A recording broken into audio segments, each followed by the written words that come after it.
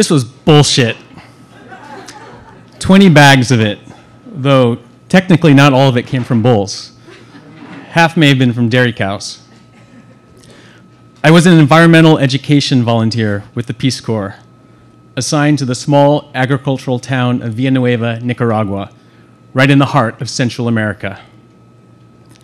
The bags were a homework assignment, and my students delivered.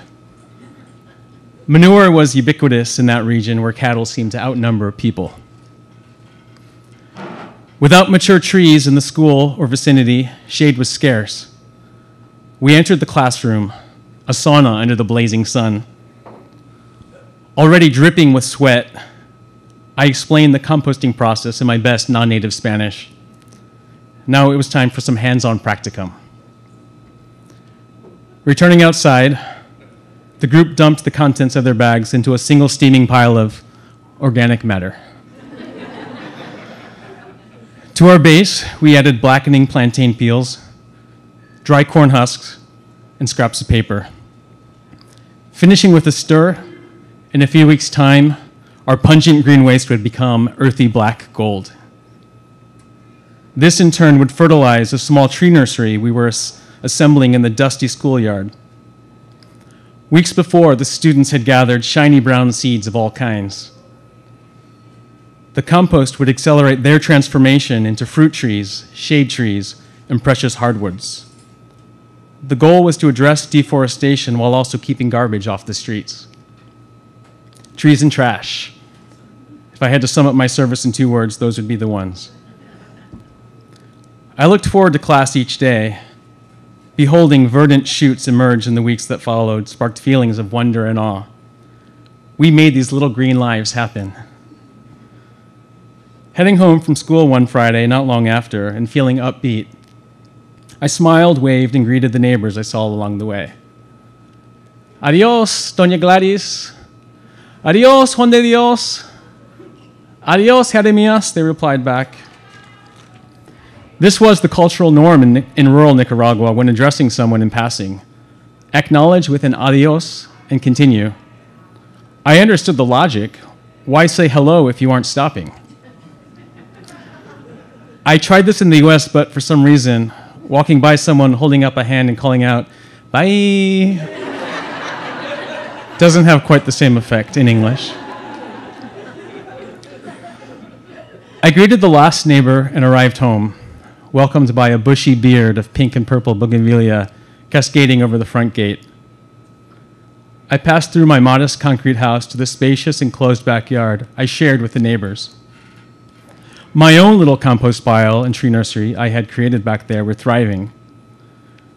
I did some chores, made dinner, and went to bed that evening feeling content. Late that night, unfamiliar sounds outside my open bedroom window pulled me from sleep. Guttural breathing and the thud of heavy steps.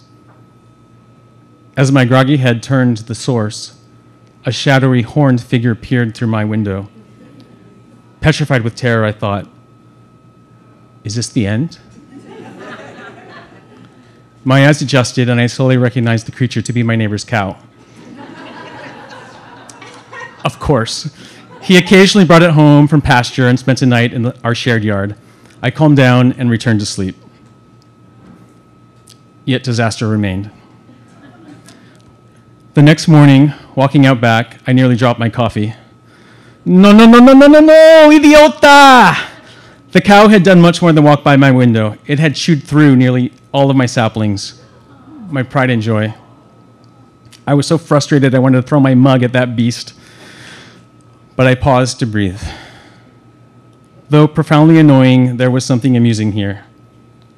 Just like my students, I had used manure-based compost to fertilize, probably from that same cow. Now it had consumed the plants sprouting from its own excrement. This was just the circle of life. Simba, I have a lesson for you. On Monday, back in the schoolyard, I encountered more tree problems. This time, weather was the culprit. The seedlings had withered from scorching weekend heat with no one around to satisfy their thirst. We would need to pivot to salvage the survivors. I asked each student to take a sapling home to nurture and, ideally, to transplant one day. Recognizing their homes likely included chickens, pigs, and cows as well, I didn't dare to hope. As for my trees, only one resilient mahogany, about 2 feet high, survived the bovine attack. I decided it was big enough to live on its own in the countryside. Surely that would be safer than my backyard. I invited my closest friend in Villanueva, Michael, to help me pick out a spot to plant it. Grabbing the tree, we departed the center of town, leaving behind brick streets for dirt roads, then onto a dirt path. We passed the last house and crossed a broad meadow where there once stood a forest.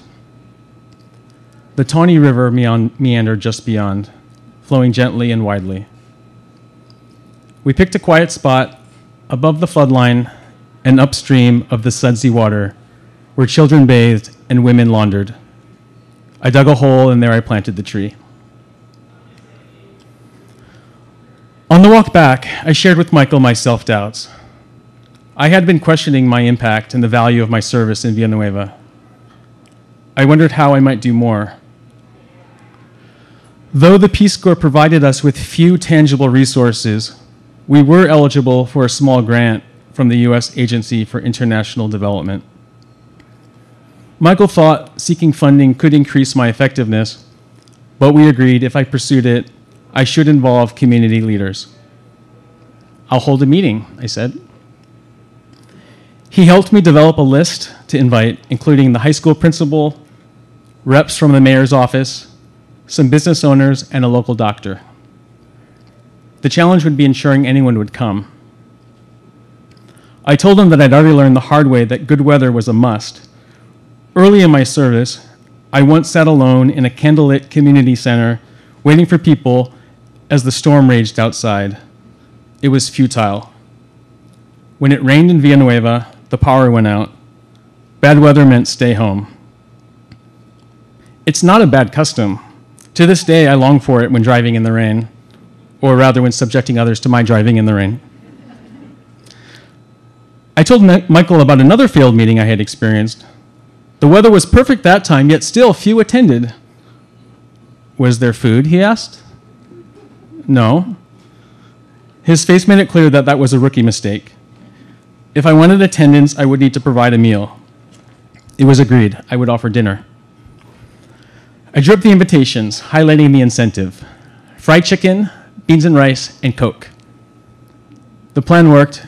Everyone I invited attended, and participation was enthusiastic. We discussed air, water, and other environmental themes. Ultimately, the group agreed the project should focus on basura. Trash management in Villanueva occurred at the household level, generally by burning it. Children and adults would drop their scraps of plastic and paper throughout the day. In the afternoons, a lady of the house would sweep up the debris and set it on fire. The approach meant not only less material for composting, but also pervasive toxic soot and smoke. Trash that wasn't swept up accumulated in ditches and along fences.